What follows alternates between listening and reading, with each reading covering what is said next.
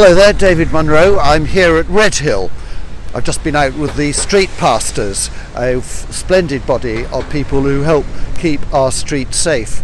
I want to talk about tasers. A report has just come out which says the use of tasers by the police has increased over the last couple of years. Is this a good or a bad thing?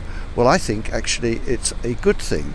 Tasers are there to deter violence, deter criminals, not there to punish them.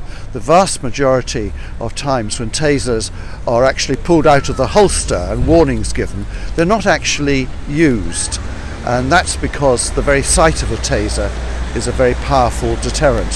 So they help prevent crime, help prevent trouble rather than cause them, but they're also, of course, an essential protection for our police officers and staff.